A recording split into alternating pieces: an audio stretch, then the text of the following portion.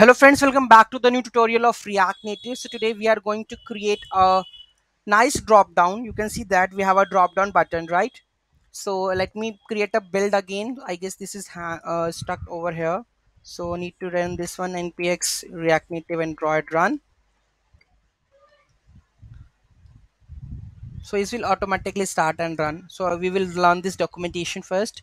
I'm using, you can see that these are beautiful, nice Android picker iOS, okay, and they have maximized downloads of it, right? Weekly downloads. So we can use this drop down React Native picker, right? And I have already used this one part. You can see that over here. So we have nicely built in like this one, grapes, apple. You can select this one, right? And how to make this one, let's look at the code level, right? So here I have this is the default imports, you know that. Then I'm using React Native picker, right part. Okay, then we have initialized the part, selected category, this is not in use, okay. And we have a list of, like, states of that which we have defined all the categories we have. Then on value change we have defined, whenever we click on the on value change, then we are bind this one, it will go this one, whatever value we have select this in the select category state, right? Whatever the value we have, okay.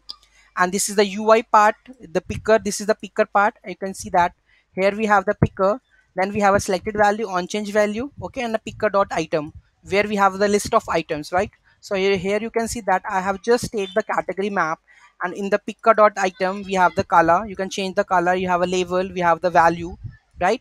You can change the label, you can change the value according, and what is the index, okay. So we have passed the index also, right? 1 2 3 4 5. Okay, so this is a picker item, the same thing, that is a picker item, right? And we have already done this part. After doing this part, the this will come up, right? So you can select the values, you can get the values accordingly and send whatever value in the backend part, in the form or whatever. So you can select it like this. So I hope you understand what exactly we have made with this React Native picker. So any query, any issue in that, let me know in the comment section. Don't forget to like, share and comment on my video, and of course subscribe my channel, please. Have a great day.